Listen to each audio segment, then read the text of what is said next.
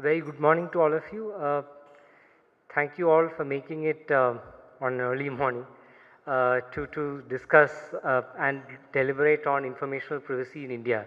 To just give a quick overview of how we started thinking about this event, there were several conversations that we've had with particularly personnel working in the embassies in India and who are really interested in knowing how India is going to deal with personal data.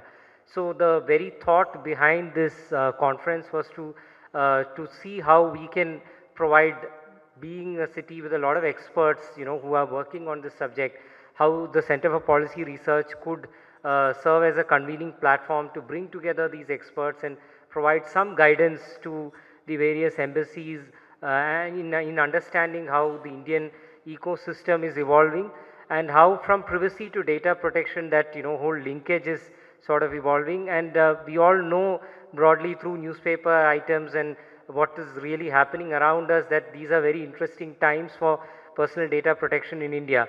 So that's the context, and thankfully we got some generous support from the Omidyar network. The moment we said we are thinking of something like this, the digital identities team at Omidyar network was willing to support us, and uh, at that time we also felt that the other function apart from knowledge sharing around personal data protection should also be to highlight some of the wonderful scholarship that many Indian scholars are now doing in this space. So let me just, before I begin my presentation, also highlight the fact that in our welcome kit, apart from the personal data protection bill, we also have this reading material which contains some illustrative examples of that kind of scholarship. I mean, there is amazing work now being done by Indian scholars on data localization, on surveillance and so on, and many of them are here today presenting their work before you. So with that, let me start this event with a short presentation on how informational privacy is evolving and where we are and how we would probably be going forward with it, and then have our speakers for the first panel. So just to give a quick overview, I think what is really a watershed moment today is, post August 2017, when the first Puttaswamy verdict came out by the Indian Supreme Court. So the whole idea of constitutionalizing privacy is what has really made privacy sort of important. I mean, very important, and within that, the whole idea of informational privacy being a fundamental right. And the reason this is important is because there has been a lot of divergence and dissonance between various Supreme Court decisions previously before Puttaswamy on whether privacy is a fundamental right at all.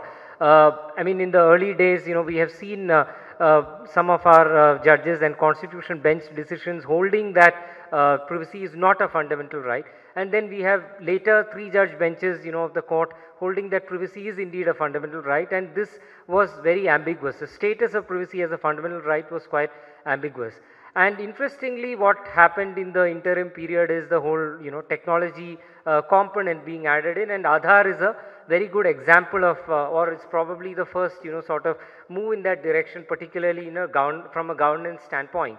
And what really happened is this massive gathering of biometric information without, in many cases, a law being in place at the time when Aadhaar was being rolled out initially. The law only came out in 2016, while the rollout of Aadhaar started from 2011, right? And then there were challenges, of course, to this initiative by the state.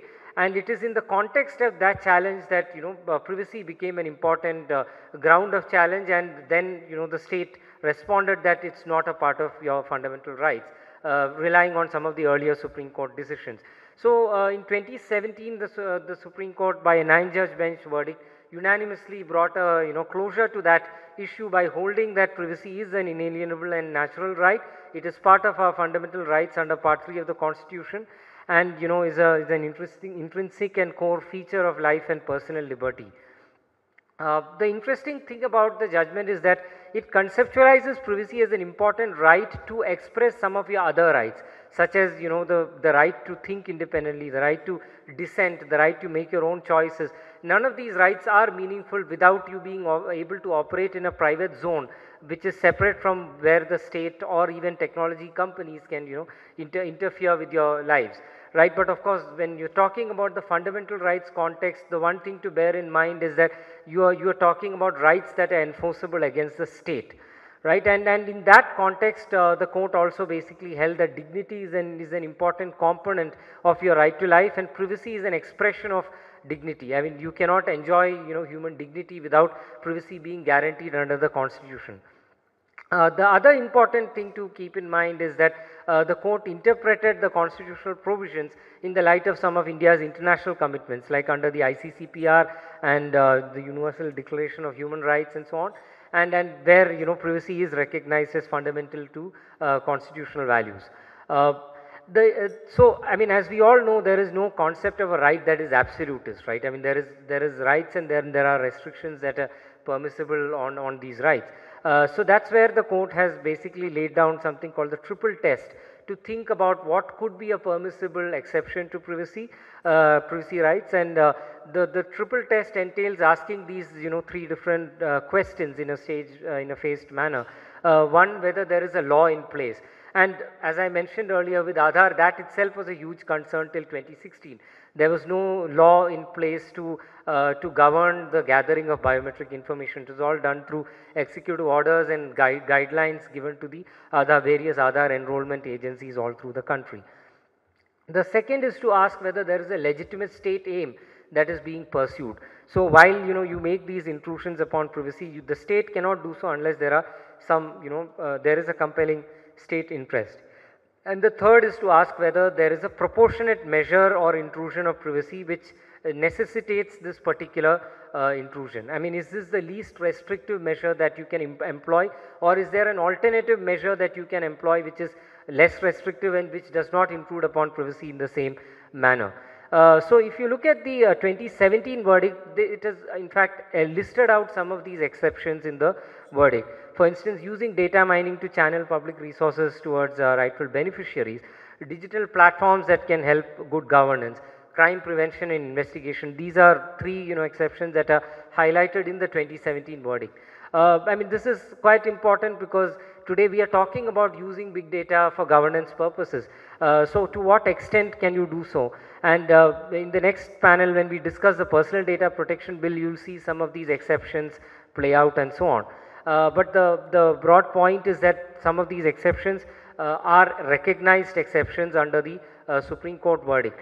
But does it mean that if you meet these exceptions, you can do anything that you want with personal data? That's not the case, because it still has to meet the proportionality test.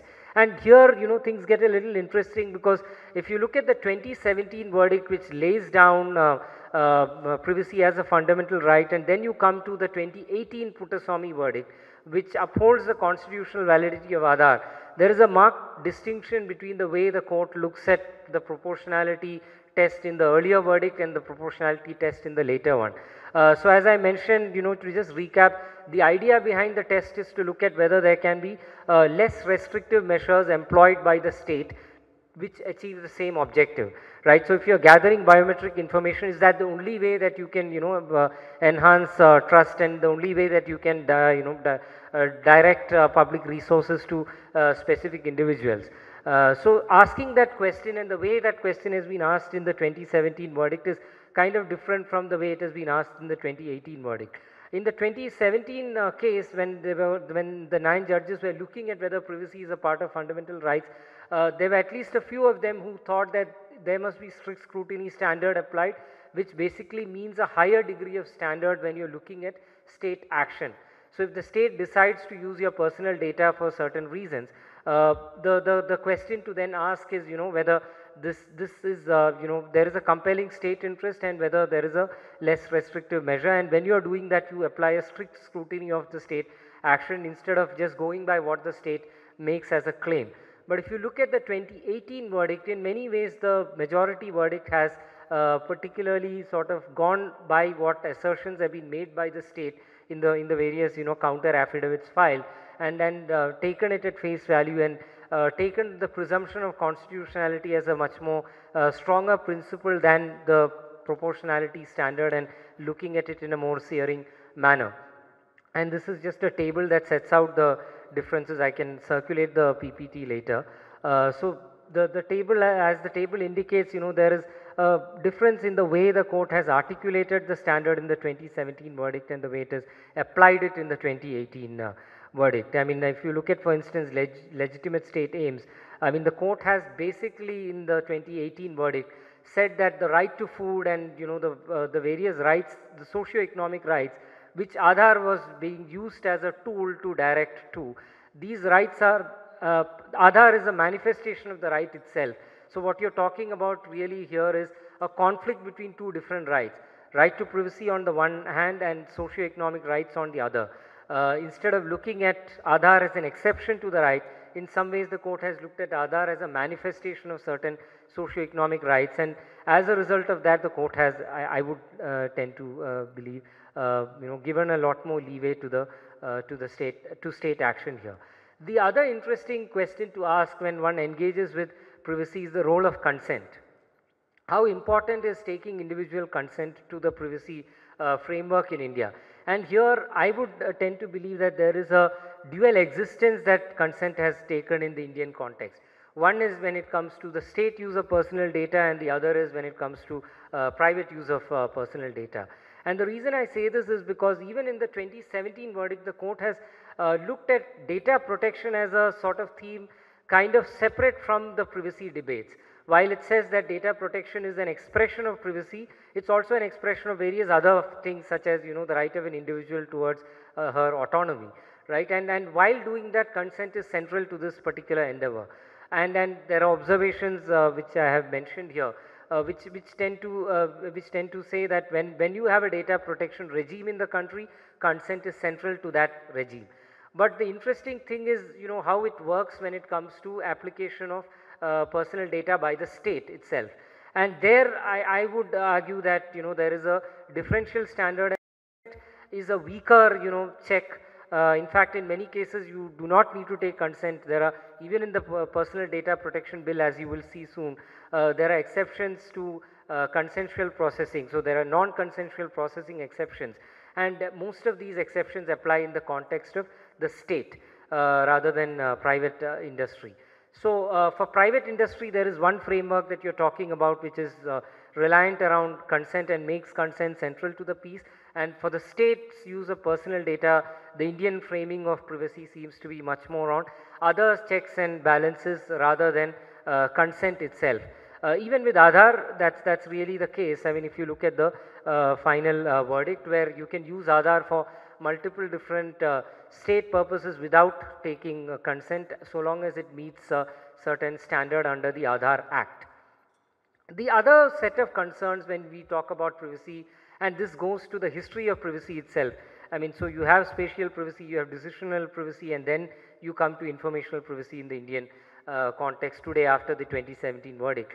But even starting with the physical, privacy, spatial privacy, context, surveillance has always been a big fear when it comes to personal space, and data is one aspect of your personal space. So the 2017 judgment again looks at it from the context of the technology industry and how it's bringing in a kind of digital surveillance regime, so to say. It mentions the various different ways in which technology is gathering data, and then lists out possible responses, but not in a detailed manner. Regulatory safeguards could be one kind of check to a digital surveillance regime. Data minimization is another kind of check. Purpose limitation, to quickly explain, regulatory safeguards is when you have a particular regulator that's looking at how you are using digital identity and the various schemes in which you are linking these digital identities to. To come to the context of Aadhaar again, the Aadhaar number is seeded into multiple databases, and then that is used for various state purposes. And the danger of that potentially is that there is one regulator, one entity which can see, and get a 360-degree view of a particular individual's activities and interaction with the state and even private players, as was the case with Aadhaar before the Supreme Court verdict recently. So one is to bring in a regulator that looks at the practices of seeding Aadhaar numbers and linking it with multiple databases and so on. The second is to minimize the data itself that the state gathers. So one could say, for instance, that you do not take, X kind of biometric information, you only take, a limited kind of biometric information, or you do not take caste information, you do not take religion information relating to religion, and so on. The third is purpose limitation, the various purposes for which you can put to use digital identity or a data or personal data regarding an individual that you have gathered. Like, can you use it for a particular service delivery, or can you use it for 10 different things, such as enrolling your children in school, using it for scholarships, using it for pensions. And this was again what was happening with Aadhaar. So just to take a quick look at what the 2018 verdict basically says, the majority verdict, it says that Aadhaar does not pose too many surveillance concerns, because it's minimal biometric data that was being gathered, so there's data minimization at that level. It is purpose blind, it's not really looking at specific purposes in that sense, and it is basically keeping these databases separate into different silos. And all of these assumptions can be challenged, have been challenged by petitioners in the past. And if you look at the dissenting verdict in the Aadhaar case, I mean, there is a pushback to these assumptions and points made here. The other point that the majority verdict says is that there are strong security measures employed. Again, that may not be a good answer to surveillance concerns, simply because an efficient state does not mean that it respects privacy. I mean, these are completely different objectives that we are talking about. You could have a very efficient regime. I mean, China is a good example of that. But that may not, that may have all the data at its fingertips and may secure it perfectly well, but securing it to what end is a deeper question that one needs to ask. And the third point that is important to keep in mind is the various modifications that the Supreme Court has suggested to the project, such as you cannot keep the authentication records for more than 6 months. You cannot gather business metadata, and most importantly the purpose minimization. So there are two things that the court has basically done. One is to hold that you cannot use it for all kinds of state purposes.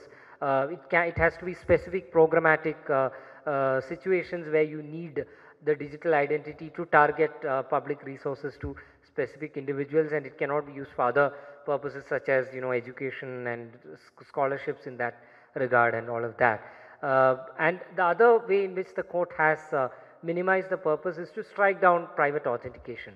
So Aadhaar was basically evolving as this project where it's part of the there's this whole thing called the India Stack, which was a bunch of open APIs which could read into the Aadhaar database, and then private entities could use that data for could use the open APIs to build front end applications, which would then use your Aadhaar details for onboarding customers. And we have seen that happen in the context of multiple services in the past. Reliance Jio is a striking example that comes to mind. And the court has now basically held that private authentication is a strict no at the moment. Part of the reason could be that they see some technical issues with the way the Aadhaar Act has come into being as a money bill. But my reading of the verdict is that it goes deeper than that, to basically say that if there are so many different entities, private entities which can read into the Aadhaar database, it creates vulnerabilities on the security front, and it creates vulnerabilities when it comes to the data minimization and purpose minimization principle. But the dissenting view is much stronger, less optimistic about some of the factors that the majority has highlighted to say that Aadhaar is fine from a privacy point of view. So with that, I'll wind up my presentation. I'll just take this opportunity now to call upon our first panel, Ms. Anjali Bharadwaj, Mr. Ambar Sinha, and Mr. Bhavin Patel.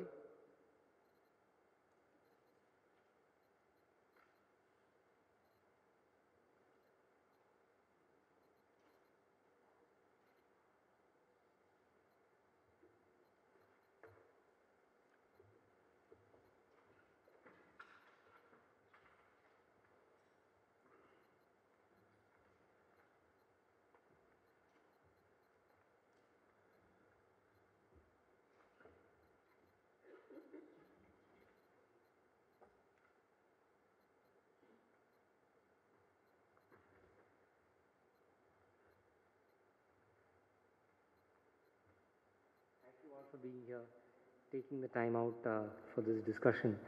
So Anjali, I'll just begin with you because as I was mentioning, the verdict looks at privacy versus Aadhaar as a matter of two different rights competing with each other, right? And in that context, we'd like to hear your thoughts about how the verdict looks at welfare and how it looks at transparency, because these are both at some level expression of two different competing rights, right to information on the one hand and socio-economic rights on the other. Would you like to use your presentation?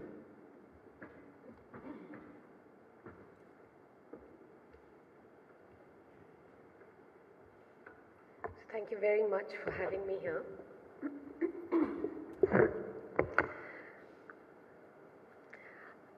Some of us work on issues of transparency. I work with the National Campaign for People's Right to Information in India and also a group called Satark Nagrik Sangathan, which works at the grassroots in Delhi with several slum settlements and civil society to look at issues of transparency, accountability, how they impact people. We believe that both these rights, the right to information and the right to privacy, are very, very critical rights for people in any democracy. And what is really important is to be able to balance them in a manner that neither of those two fundamental rights, in a sense, is overshadowed or compromised by the other. The right to information law, which was passed in India in 2005, really came about as a result of a very strong people's movement, because people realized that unless they had information about what the government was doing, it was impossible for them to hold the government accountable. There was no way that they could have ensured that the rights and entitlements that were due to them would flow. And the right to information law, which was passed, actually is considered one of the most progressive information legislations, precisely because it does balance a lot of other rights which are constitutionally guaranteed and otherwise important. So for example, there are exemptions that are built into the Right to Information Act. Section 8 of the law deals with exemptions, information that citizens cannot access. And one part of the exemptions deals with issues of privacy. So if there is unwarranted invasion of privacy of an individual, the right to information law states that that information cannot be accessed by people using the law. So the reason I wanted to sort of start with saying that is that to a lot of us and people who have been involved in drafting the law, the right to information law, because it did come from a people's movement, this was a concern that was taken on board at the time that the law was being drafted. In fact, I remember that when there was a draft of the law going around, the bill going around, there was a group of people who were working with HIV positive patients who came up and said that it's all very good to have information out in the public domain, but given the kind of stigma, that social stigma that's attached to people being HIV positive in society, it's very important to have these safeguards, and this has been built in.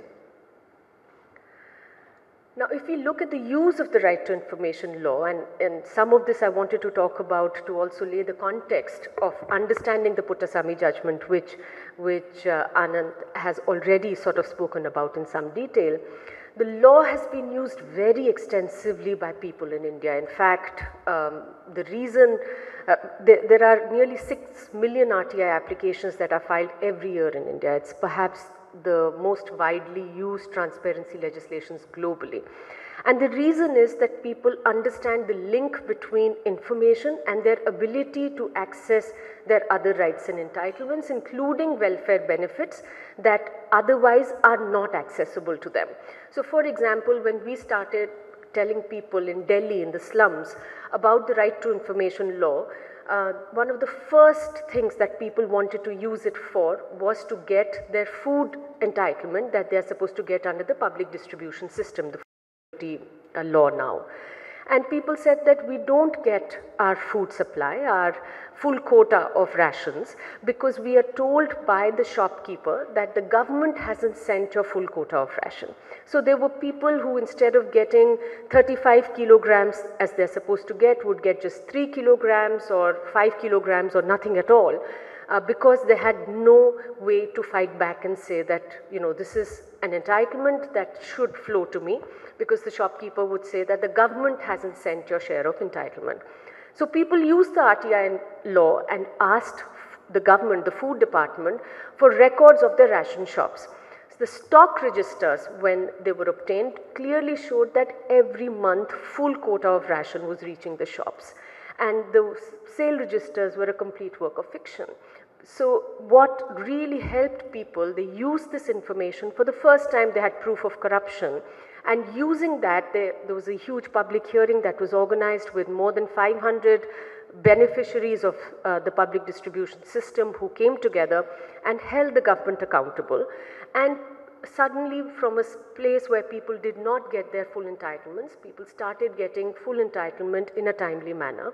And it really established for people the importance and significance of information to be able to hold the government accountable. And that's really what we have seen, not just in the food program, but also in social security, old age pensions. People have used the RTI law to access the list of beneficiaries to find out how much is due to them, when, what processes they're supposed to be adopted, and so on. So that has really enabled people to fight the kind of corruption that we see in India. So in India, typically corruption sort of starts at the highest levels but goes down right to the lowest levels where people can't get their basic entitlements unless they pay a bribe. So the right to information law has been used by citizens very effectively across the country to fight corruption and get what is rightfully theirs. Now, if we look at the implementation of the right to information law, unfortunately, the most illegally used exemption is Section 81J, which deals with privacy.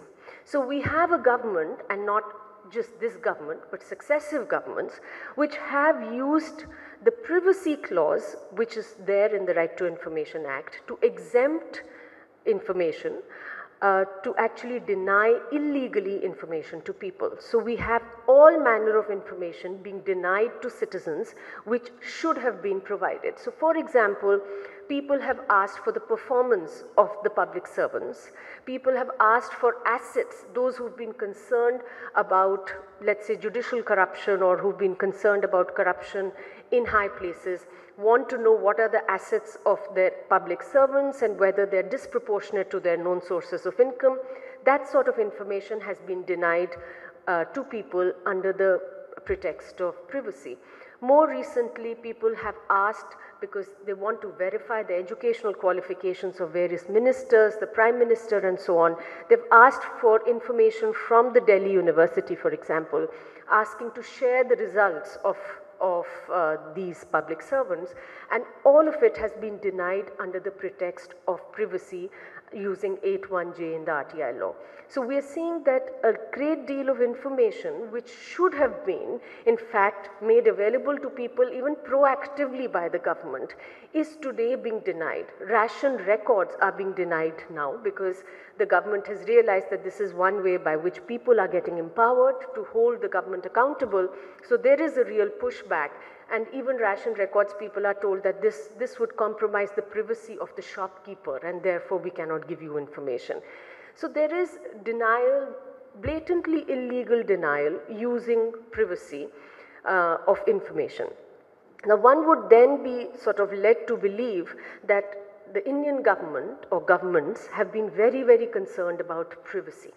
But then, of course, like Anand mentioned, we have this huge rollout of the Aadhaar program, which first, of course, happened without any legal backing, any statutory backing, only on the basis of an executive order. And then finally, this government brought in a law, but the law was not debated. It was brought in as a money bill.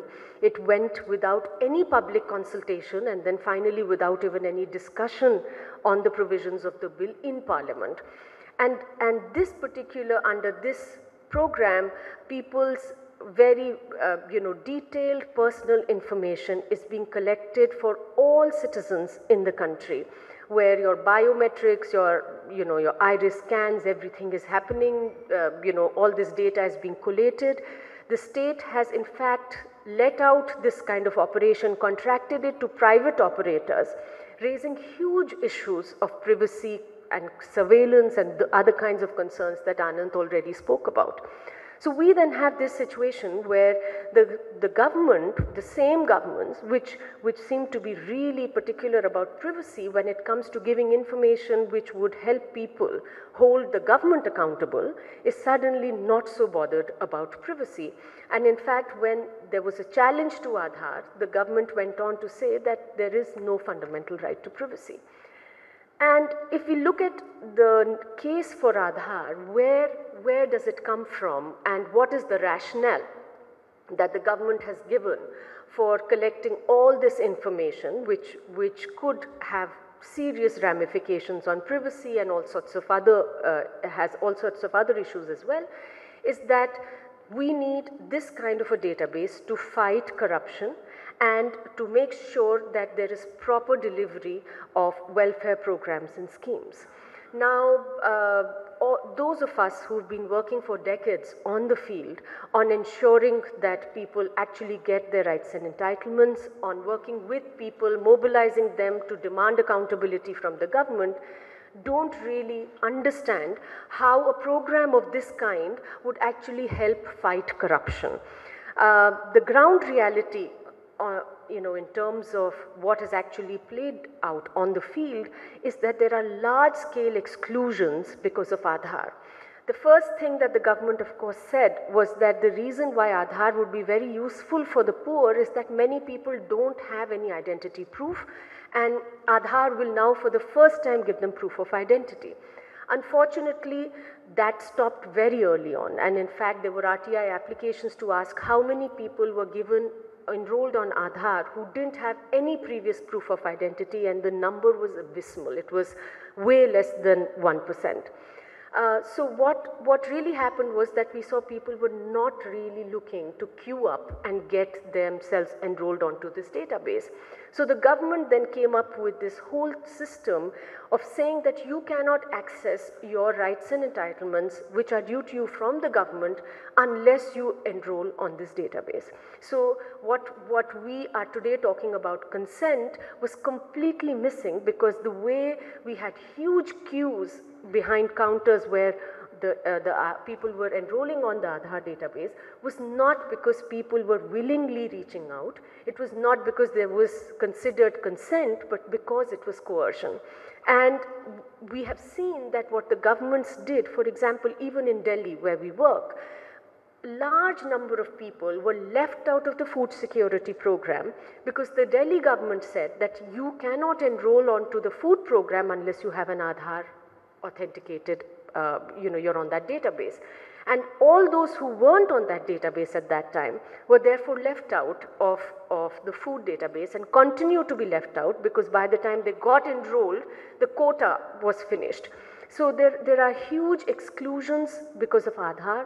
The other problem, of course, also is that in order to make sure that there's biometric verification, you need to have point-of-sale devices. So, for example, when you're selling grains, somebody comes to the ration shop, unless their biometric is identified, you cannot give them their share of ration. And biometric identification through these point-of-sale devices is a disaster.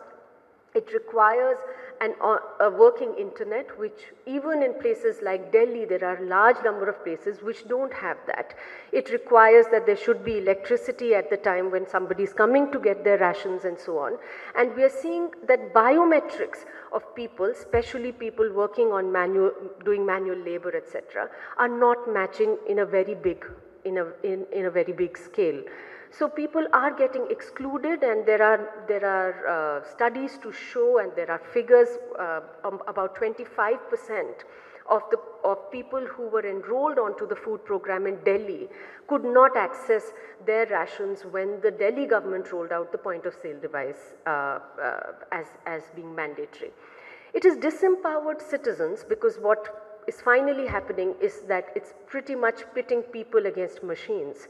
So when earlier people used to go and they used to be denied their rations, they could stand and argue with the shopkeeper, whereas now the shopkeeper simply has to say that, well, your biometric is not authenticated, even when it is authenticating in fact.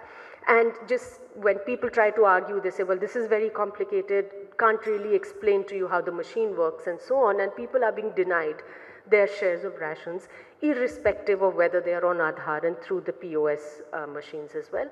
And the model of fighting corruption that this is perpetuating is really a very centralized model, where somebody sitting somewhere will control corruption. It's disempowering citizens on the ground who otherwise were able to engage in an informed manner if they had information and could engage with people. The other thing that has happened is that, we know that in terms of fraud, when it comes to identity fraud, that has been there, but it's been a very small percentage of the kind of problem and the fraud that we've seen in a program like the public distribution system.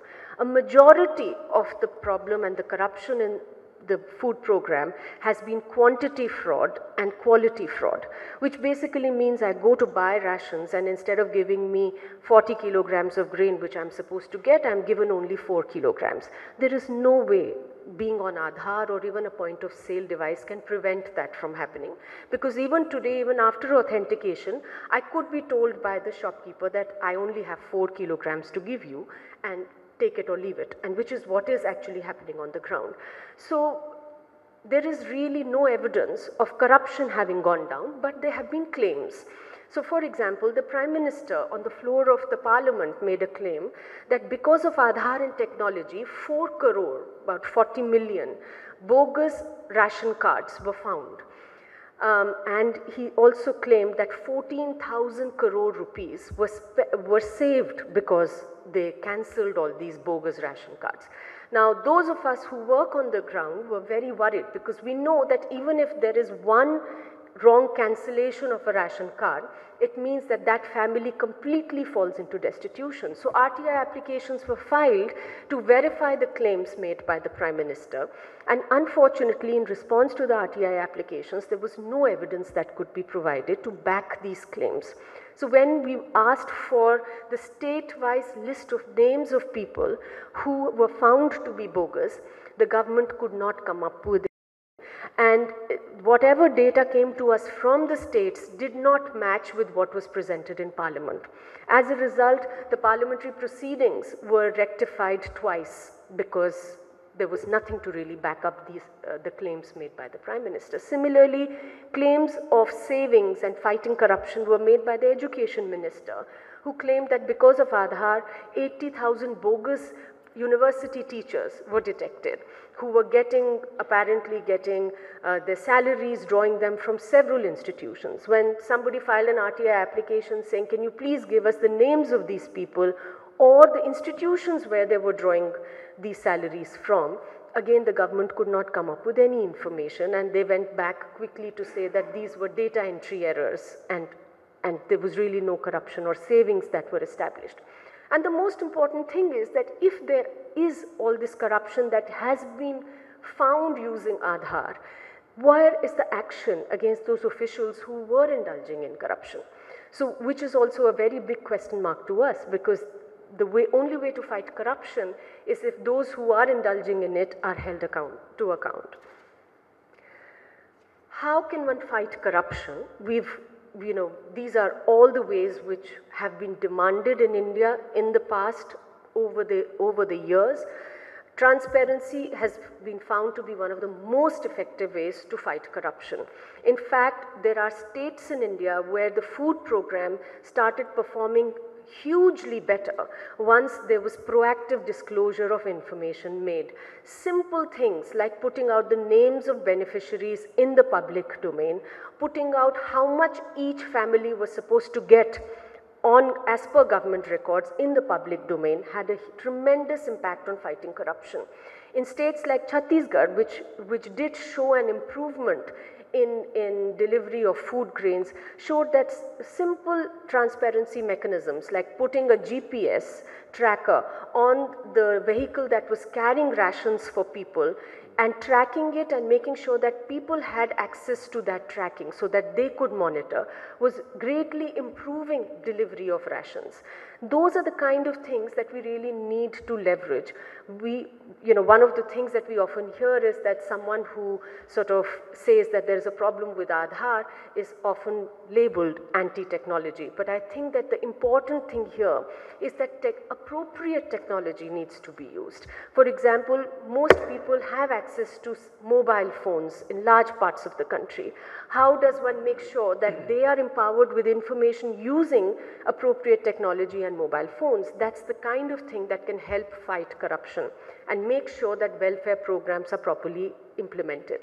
Grievance redress. We have a huge problem with grievance redressal in India. So you file a complaint when you don't get your rights, you don't get your rations, you don't get your pensions. Nothing happens to that complaint. It's like it goes into a black box. What we needed was a proper grievance redress mechanism which was time-bound, which was effective, which empowered people to take action against corruption when they saw it. Community monitoring, there has been a lot of social audits that have worked very fantastically to contain corruption, public hearings, there are models that have been evolved, that have been tested, which need to in fact be put in place. And finally, anti-corruption institutions which function independently are empowered and can actually make sure that when people come out and blow the whistle on corruption, action is taken. So these are the kind of things that we expected governments to put in place, especially this government which came on the plank of anti-corruption. It was hoped that all this will be done. So for example, the Lokpal, which was set up as an anti-corruption body, it's been more than 4 years since the law was passed, not a single Lokpal is in place right now. The whistleblowers protection law was passed, it hasn't been implemented. But what we have instead is the Aadhaar being touted as this large anti-corruption sort of machine, which has many, many problems. It is an untested technology which is pretty much treating people when it comes to service delivery as guinea pigs. And finally, what we have also seen, and I think I won't go into the details because Anand already talked about the Puttasamy judgment and the requirements that it sort of placed upon the government in terms of making sure that Aadhaar is safe, that certain safeguards are put in place. We now have a sort of move to build a data protection framework, and the Justice Sri Krishna committee came up with a data protection bill. Now, unfortunately, what we are seeing is because Aadhaar is really being treated as something that has already been created, cannot be touched, the data protection framework, instead of really focusing on making sure that people's data is protected, is almost working to protect the Aadhaar infrastructure that has been put in place. So for example, of course the data protection bill which has been brought about talks about consent, but when it comes to consent not being followed in the way, in the letter and spirit that it should have been in Aadhaar, it goes on to say, well, data which has already been collected is all right, so it doesn't apply retrospectively. So it's really kind of looking like the data protection bill is looking to protect and save the Aadhaar infrastructure which has been built, rather than protecting people's interest and privacy. The other issue, of course, is that the Data Protection Committee, the Justice Sri Krishna Committee itself, had a very, very skewed representation. We are not saying that it's nobody's case that civil society members who work on right to information, because after all this was an information protection, data protection bill that was being created, should have been brought on. But at least the central information commissioners, other information commissioners should have been brought on to be part of this sort of a committee, because today, if we look at who has the maximum experience in dealing with privacy issues, informational privacy issues, it would have to be information commissioners who are constantly dealing with privacy matters under the RTI law as well. Unfortunately, none of these nobody who had any expertise on the right to information, its use, and informational privacy was actually brought in to be part of this committee. And what we have finally coming out of this committee in the form of a bill is something which looks to amend the existing RTI law. And basically what it does is that it redefines section 81J, which deals with privacy in the law, and really lowers the threshold for exemption. So instead of saying that unwarranted invasion of privacy, if it happens, then information can be denied to people, it just goes on to say if there is likely harm, if it is likely to cause harm to anyone, then information can potentially be denied. Now, that's a much lower threshold, and which would basically mean that public information officers are now going to look at anything that's likely to cause any harm and deny that information to citizens. And the definition of harm, the way harm has been defined in the law, is very, very vast. So it includes things like reputational harm, things like blackmailing, etc., which RTI users are regularly kind of accused of. But if somebody wants to file an RTI application which exposes corruption, of course it will cause reputational harm to the person who's corrupt. So should we not have that information out in the public domain? There are very strong penal provisions in the privacy law which would make public information officers very wary of giving any information which might make them fall on the wrong side of the law. So what we have today really is, by way of the data protection bill, potentially a very, very chilling effect on the right to information. We have a situation where the balancing of the two rights, of the right to information, which can and has proven to be immensely important for public accountability, not being adequately balanced with the right to privacy. So for example, the way data which is personal is defined and sensitive personal data is defined, today all the kinds of information that people have fought very hard for to be put in the public domain would technically not be available. So for example, we know that students who belong to certain communities and are therefore given reservations in schools, in jobs, don't get them unless and until they actually have access to data about who's getting it, what are the criteria, and so on. And it's very likely that if this sort of a legal framework comes into being for privacy, all that information could disappear from the public domain and even not be accessible under the right to information law. I'll stop here because I know that there's a time constraint. Thanks, Anjali. I mean, it really looks like privacy is turning out to be a bit of a double whammy in some sense. That, where it needn't work or shouldn't, really work against public interest, it is working. And where it should in some ways, come in the way of the state, intruding upon citizens' rights, it seems to not be working much. I mean, at least if you look at the Aadhaar verdict. But Bhavin, the other interesting part about the verdict is the way it looks at private authentication, right? And now there is a lot of criticism, saying that the privacy debate is one that's going against the whole principle of innovation, right? I mean, in a big data economy, how do private actors innovate? And we'd like to hear your thoughts on how that trade-off has been navigated and is, in the works in India.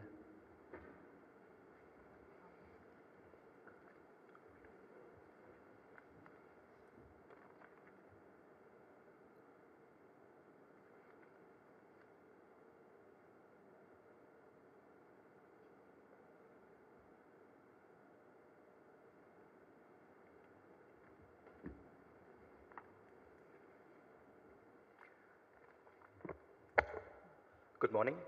My name is Bhavin Patel. I represent a small legal consultancy based in Bombay called Bayside Advisors. We work with a number of new businesses, primarily in the fintech space with NBFCs, with banks, and so on and so forth. And I've been asked to speak about the trade-off between innovation and privacy. And as Rishabh pointed out before when we were speaking, there really isn't one. The entire debate around innovation and privacy is usually framed in one of two contexts. The first is the seeming conflict between large data fiduciaries which aggregate vast amounts of data in the interests of individual data principles. That's one way of looking at it. And the other is this sort of tension between entrepreneurial ambitions on the one hand and a legislative regime like the one under the Aadhaar Act or the new Personal Data Protection Bill. But what I'd like to point out today is that the story of innovation and privacy in India today is really one of a conflict between innovation and having to navigate a minefield of regulatory conflicts and confusions. And that's really the apprehension that's been caused in the minds of innovators today when one looks at the new proposed data protection bill. Here are a few of the points that I'll be talking about, and just to sort of frame this again, let me give you a little anecdote from this story that I'm talking about. Since the 26th September judgment on Aadhaar, the Aadhaar regulator has been issuing private circulars to various forms of regulated entities, which we read about in the papers, not accessible to us either on the regulator's website or otherwise, that contain certain directives about how you could use Aadhaar still to do KYCs to open bank accounts through something called an XML verification or an offline verification and so on and so forth. Now, we haven't read these, but we've had banks and NBFCs come to us and talk about how there are contradictions between what those private circulars say, what the judgment says, and what sectoral regulators like the RBI says. So you've got banks coming to us and saying, look, if I follow what the UIDAI says, I'll be violating what the RBI tells me to do. If I do what the RBI tells me, I'll be violating what the UIDAI tells me to do. What am I supposed to do? And if large banks are in this situation, pity the poor innovator in the garage who's trying to start a new business, because that's never going to take off. Before we go into any of these, however, let's just look at a little bit of what innovation really needs or wants. There are a few basic things that you need to have if you're trying to get a new business off the ground. The first is the ability to know your customer. And this goes beyond just onboarding or simple transactional data. You need to be able to develop a view of what the customer wants. You need to be able to predict requirements. You need to be able to prepare for them. You also need to be able to access your customer. And this is not a simple question of mailing lists or telephone numbers that you can start cold calling people and selling credit cards to. You need to be able to build a competitive advantage over large established players. You need to be able to build an ecosystem of partners in a country as large and vast as India. And unless you have clear guidelines on what sort of information or data you can share with them, this becomes well nigh impossible. And of course, you need to be able to comply, because if you don't, all the other points don't make sense at all, because you won't have a business left to run. Now, when it comes to being able to comply, everybody doesn't have 1,145 crores to pay out in legal bills in 1 year like Amazon Seller Services does. But as I'll point out, the regulatory regime is just so confusing that you're left wondering whether you should invest money in your business or paying them to your lawyers. Now, there has been very poor guidance or clarity available from the one regulator, the one visible regulator we've had in the personal data protection space in India today. Responses to queries or requests for clarifications go unanswered. You're unable to figure out whether or not, for example, after the 26th September judgment, an Aadhaar is what is called in the regulations an OVD, or an officially valid document, which you can present as a proof of identity to open a bank account. We don't know. No innovator really is going to be able to read 1500 pages of a Puttaswamy judgment and figure out the answer for themselves. I haven't finished 1500 pages myself yet, right? And then again, it's been over a month and a half, and we still don't know what the appropriate mechanism for onboarding new customers is. The telecom sector has seen some guidance from the Department of Telecommunications, and they've proposed a new paperless mechanism to onboard customers, which we understand has been implemented based on the suggestions of industry bodies and associations. That sector is at a relative advantage, but the Finance Ministry and the RBI are still to propose an alternative mechanism that works and that is paperless. Again, when we talk about innovators who want to start new businesses and build information about their customers, there is this bogeyman of the entrepreneur who wants to profile every single customer for targeted marketing and so on and so forth. That may well be the case in some instances. But bear in mind that profiling is mandated under certain regulatory requirements in India. One very visible example of this is the rules relating to know your customer, or AML, which is anti-money laundering, or combating the financing of terrorism. Now, regulated entities under these regimes are required to develop fairly detailed profiles of their customers so as to avoid the risks of things like money laundering and financing terrorism and so on and so forth. But here's what happens. The regulator will give you a very general set of guidelines that you could use to form these profiles. And then they'll leave it up to you to figure out what exactly you're supposed to do. Now, if you can't access data at a personal level, and if you can't build an accurate profile of a customer at an individual level, you start building profiles at a fairly general level, which comes with its own risks. One example of that risk is that an individual customer who may have done nothing wrong whatsoever will get clubbed into a general category and be denied services. Some aspects of the proposed data protection regime seem to have been framed in a manner that's less than well thought out. It's difficult to imagine how you would implement some of these requirements. I can talk on and on about what facial images mean under the new data protection bill and what rights I have in relation to those, but trust me, either you're going to spend all your time and money as a small startup trying to figure all of this out and trying to figure out how to implement it, or you're going to run your business. And both really can't happen together, especially for small innovators. Now, when I speak about the confusion or the conflicts between regulatory regimes, yes, any innovator who wants to take the advantage of working across sectors needs to be able to comply with sectoral regulations. That's only fair, and that makes sense. But not only are there sectoral regulations, within each of these you have several different regimes for the very same issue. Now, when it comes to profiling itself, here's one simple list of the profiling regimes that exist in India and that various entities may be bound by. So under the Prevention of Money Laundering Act and the rules thereunder and the regime thereunder, you have this classification which includes bodies governed by the RBI, the SEBI, the Insurance Regulatory Authority, and casinos, and dealers in precious stones and jewelry, and so on and so forth. And it's mind-boggling. It's understandable that each of these present possibilities of money laundering and fraud. It's understandable, therefore, that they need to have a common minimum standard of checks and verifications that they need to do in order to allay these risks and concerns. But if that's the case, it's very difficult to imagine why variations are permissible across all of these if the stated intention of KYC is the same across all of them. It's difficult to imagine why, when there was a central body constituted called the Central KYC Registry to handle KYC information across all of these so that consumers wouldn't have to keep producing paper documents over and over again, why that hasn't been implemented and why variations have been permitted in the manner in which each of these sub-regulators have implemented these schemes. I just want to take a few more seconds to show you one example of the sort of regression that has taken place. Not so much because we're concerned about privacy. Innovators are private individuals with privacy concerns of their own as well, but about the manner in which regulators seem to mishandle this.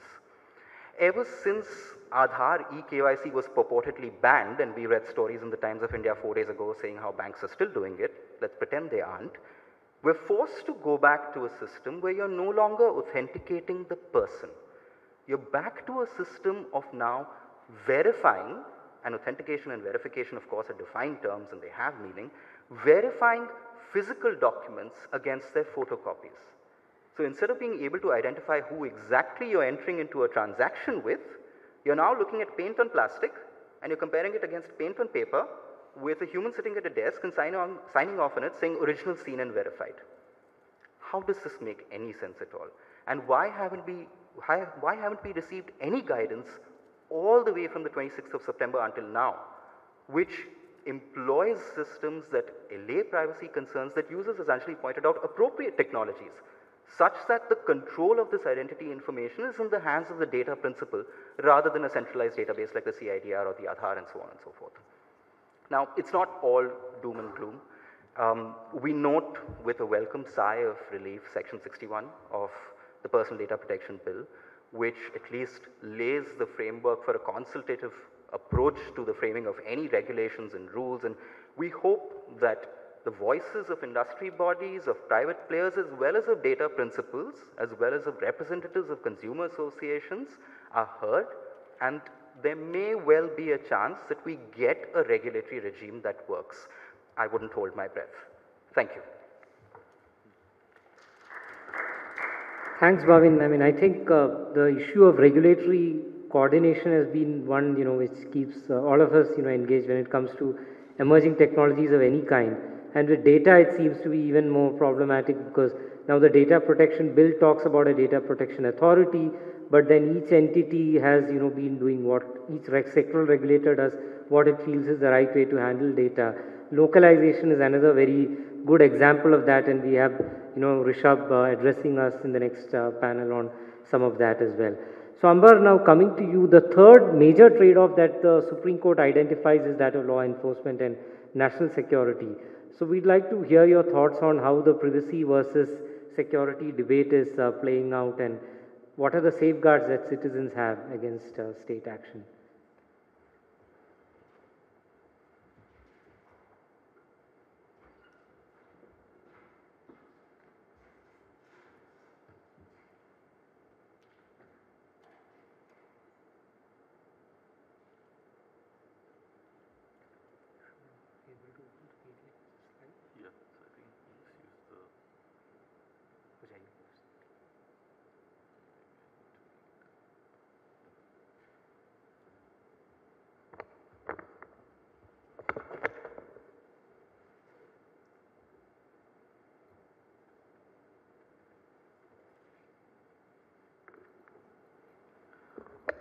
Thanks, Nant. Hi, good morning. My name is Ambar Sinha, and I work as a researcher for an organization called the Center for Internet and Society. If you look at the evolution of privacy as a right in the legal domain, essentially the story of the evolution of privacy is very much the story of the evolution of surveilling technologies. And if one has to go back to the 1890s when Warren and Brandeis wrote the seminal Harvard Law Review article, where they identified privacy as the right to be let alone, there the technology that they were dealing with was the scourge of point and shoot Eastman Kodak cameras, which they felt sort of was a paradigm shift in the way personal details about individuals were recorded. And in fact, over the last few years, essentially the topic of privacy has been brought front and center by the revelations made by the whistleblower Edward Snowden. And even in India, I think if you look at from 1950 onwards, if you look at the Supreme Court jurisprudence on how privacy has evolved, it essentially has to do with how that right is juxtaposed against the right of the state to surveil its citizens for either national security or domestic law enforcement purposes. Now, essentially, if you look at the story of privacy in India, there are two stages broadly that it follows. One is the pre-Govind stage, at which point we didn't have a recognized right to privacy.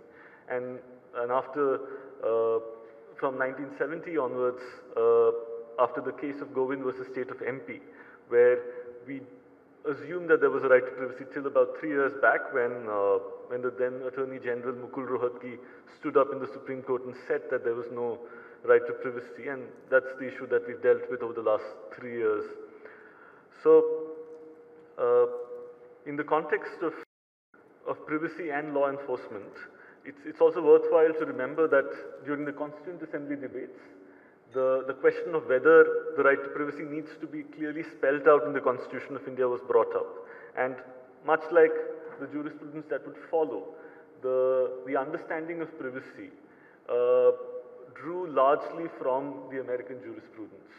So the discussion in the Constituent Assembly debates also were largely about how or whether the Fourth Amendment protections of rights against unreasonable searches and seizure needs to be brought in to the Indian Constitution, and this assertion was at that point rejected.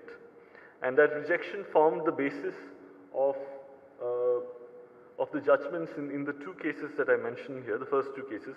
The first being of MP Sharma, where there was a refusal to import the right against search and seizure of documents, and in Khadak Singh, which dealt with surveillance as it was largely carried out then, which involved activities such as secret picketing, domiciliary visits, inquiries into the habits and associations.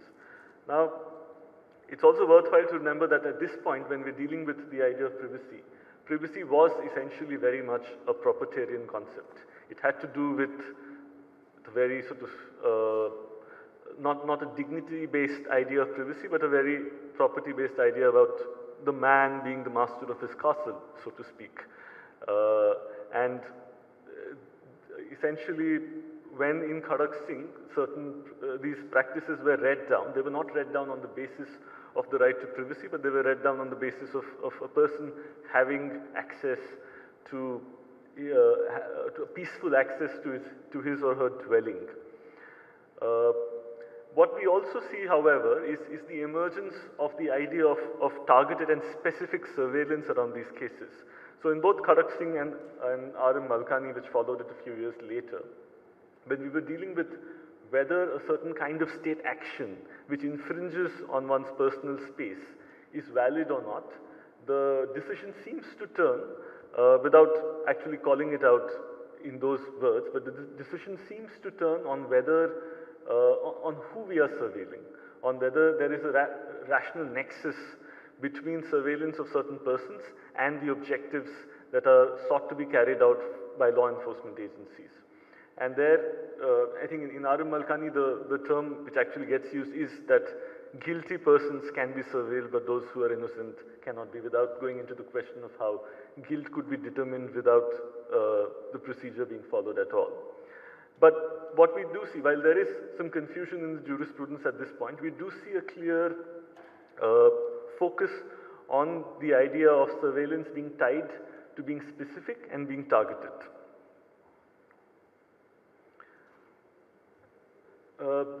This begins to change from the 1970s onwards in India, when in the case of Gobind versus State of Madhya Pradesh, the court supposedly upheld a right to privacy. This was again called into question during the hearings in the Supreme Court in the Puttaswamy case last year, but I'm not going to go into the technicalities of whether Gobind actually upheld a right to privacy or not. For the last 30 years or so, we believed that it did, so we will proceed with that understanding here. And the two things that Gobind brought about was also introducing the concept of compelling state interest and that of narrow tailoring.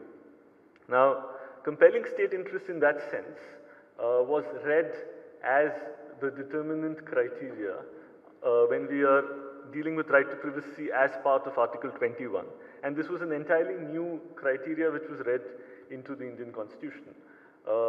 Under Article 19, which deals with different kinds of freedoms, there is the idea of state interest or public interest as one of the reasonable restrictions that can be imposed on a fundamental right.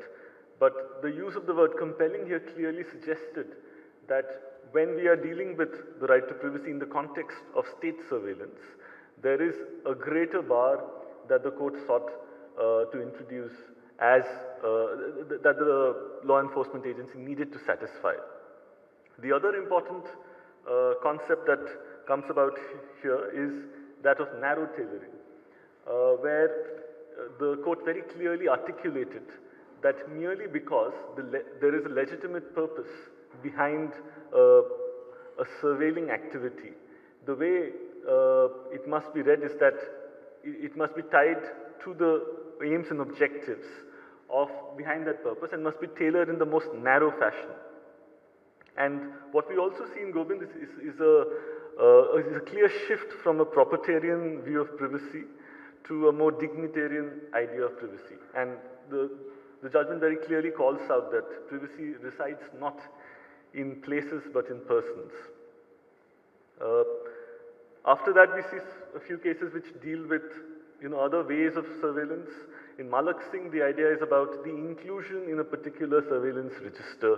In PUCL in the 1990s, the issue that we were looking at was telephone tapping being carried out under the Telegraph Act, which I will deal with a little more in detail in the next slide. Another very important case was Collector versus Canara Bank, where we were looking at the search and seizure of private records. And I specifically call this case out because of this passage that I have included in the slide, that the possibility of any wild exercise of such power may be remote, but then on the framing of the provision, the possibility cannot be ruled out.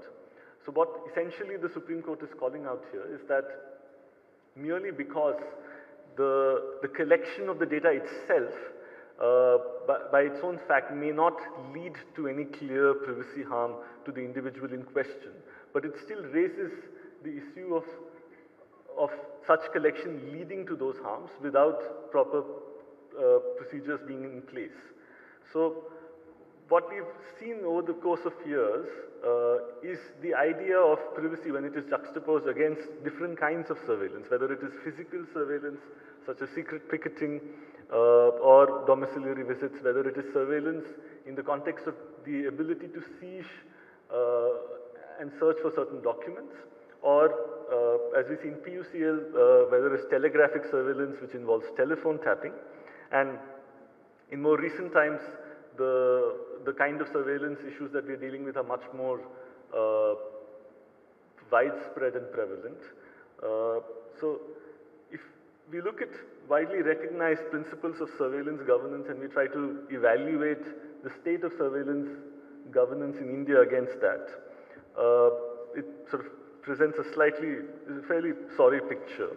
The first question is that of valid legislative backing, and this is very clearly spelled out in the Puttaswamy judgment. I think as Anant mentioned in his presentation, the three-part test that Puttaswamy articulates in its plurality opinion clearly looks at as valid law as the first sort of part of that test. Legitimate aim similarly is another part of that test. However, despite the Puttaswamy judgment having called that out very clearly, if we look at the range of surveillance practices that exist in India, most of them don't have any legislative oversight. Most of them haven't been subjected to any kind of judicial overview. The judiciary has by and large been hesitant to enter into matters which they deem as falling under the purview of state security and have left that entirely to the executive to determine. Even in the PUCL judgment, where finally there were certain procedures which were established which needed to be followed before, say, things like telephone tapping could be done. Those procedures are also largely reflected in the context of electronic surveillance under the Information Technology Act of India.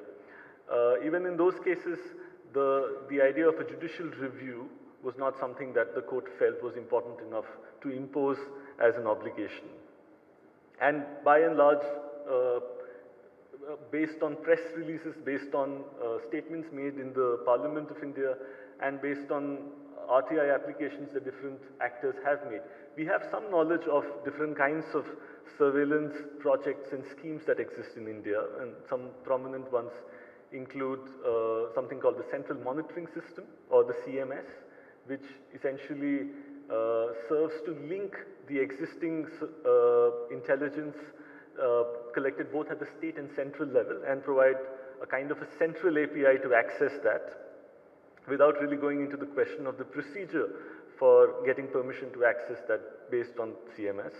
There are other, the telecom licenses that the ISPs and the telecom companies in India need to enter with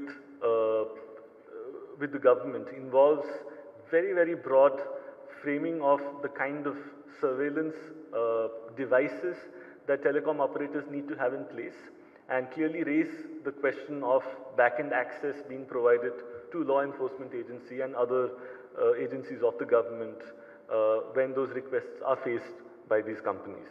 So while the Puttaswamy judgment clearly calls that out, it also doesn't really go into the question of the public knowledge that we have about surveillance programs that exist without any legislative backing and without any examination of legitimate aim, necessity or proportionality, let alone the question of judicial review.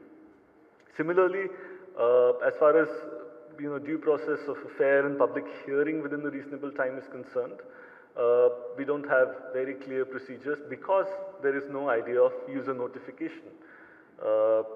And I think I covered the issue of oversight a little bit earlier. So what we have in India is the right to privacy has evolved primarily in the context of state surveillance. We have now a fairly resounding and fairly unequivocal position as far as the position of law and privacy is concerned, and what ways that right to privacy can be curtailed. However, there is a complete lack of consideration to this point on how those principles can be implemented across these different surveillance schemes. Thank you. Thanks, Ambar. I mean, I think that's very insightful to know that while the principles are sort of laid down at a high level, you know, and to say that there is a fundamental right to privacy, when it comes to applying it to specific, you know, surveillance schemes, we haven't really made much progress. Because we are running short on time, we have about 10 minutes for Q&A, and the mic's being passed around. So questions to the panel.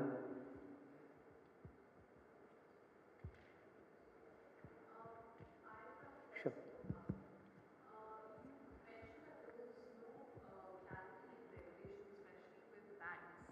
And that UIDAI had issued some circular, and then there are contradictory directives from the RBI. And how is it that UIDAI is not, I mean, I don't know, listening either to the regulator or the government, because I'm not sure how that entity works.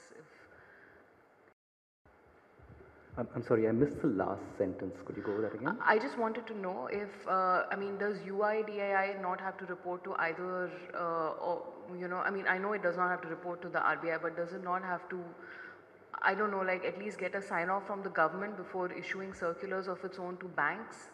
But seemingly not, and that's the whole point. This particular area, which I was talking about, is related to KYC in order to, for example, create new bank accounts. Now, as far as I understand it, the route for all of this comes from the Prevention of Money Laundering Act, which comes from the Finance Ministry, which comes from international obligations, so on and so forth. The UIDAI has nothing whatsoever to do with this. But consider a situation where up until the 26th of September, you are serving out millions of requests every single day, and then suddenly you have nothing left to do. So one is tempted to call this the existentialist flailings of a failing regulator, but no, there is no clear, discernible reason why the UIDAI should be telling banks how they go about KYC and how they should open bank accounts. And the policymakers are not even aware of this, or they are and they're not doing anything? Would that... Well, I'm not sure I can answer that, but all I can tell you is that these circulars are so private that we haven't seen them. We've only read reports about them in the papers, and if you happen to have a friend who works with, for example, a PPI provider or a bank or NBFC and has WhatsApp installed and sends you an image, then you may or may not have seen it. Right, okay. Bastian Weber from the German Embassy here in New Delhi.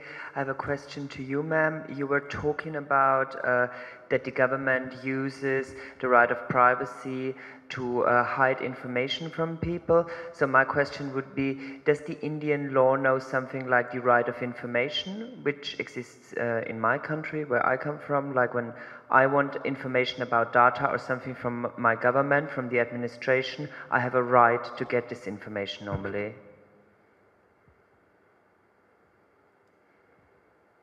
So in India, we have a right to information law, which provides a basic framework for people to be able to access information from the government.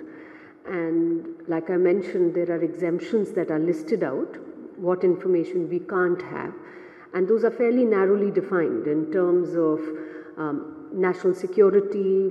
You know, there is also an exemption for unwarranted invasion of privacy. So if somebody asks for information that legitimately falls under that category, it can be exempted. What I was referring to was that there is a tendency in the government, and we've seen that almost 40% of denials, analysis shows, of information by the government is under the pretext of privacy. And a lot of information which in fact is critical for public accountability, and especially in a context where we have widespread corruption in India, and corruption actually does go down to the lowest levels and impacts people's ability to be able to access the rights and entitlements, that information is denied to people under the pretext of privacy. Now, all of those denials are not legitimate. Many of those denials are not upheld by any of the adjudicators, but the government continues to do that. I also talked about public records not being shared with people. So, for example, when people are asking about the educational qualifications of ministers, they're told that the results are private information, whereas these are matters of public record. These are public universities and put out their results regularly in the public domain, but the government is hiding behind the exemption of privacy and not giving out that information, which to us is illegal denial using privacy. And the problem is that on the one hand, the government is using the bogey of privacy to not give information to citizens when they're asking for it under the RTI law. On the other hand, when it comes to collecting people's information and under a program like the Aadhaar, the government is not really sort of worrying about privacy concerns, and which is what we were discussing, that the government went on in the Supreme Court to say that people don't have a fundamental right to privacy. So that's the context. Now that the mic is right next to me, I might just as well. Björn Gratzinger, also from the German Embassy. I have a question for you, Bhavin, because right at the beginning of your presentation, you said that you do not necessarily see a trade-off between innovation and data privacy.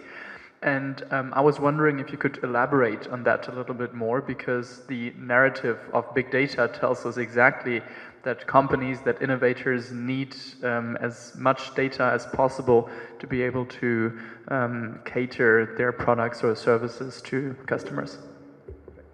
So I'll answer that by picking up that last part. Yes, innovators and people who work with big data need as much information as possible in order to create new products and services, as one example.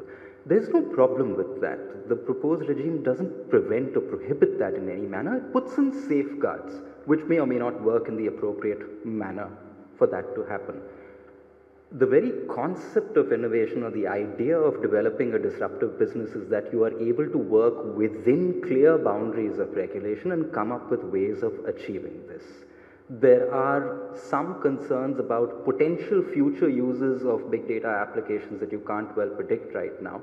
But again, there are mechanisms that you can employ to anonymize data, to store it for longer durations until you are able to identify these specific purposes in the future. Nobody's got a problem with that. The problem is when you don't know what the rules are and what you can and can't do.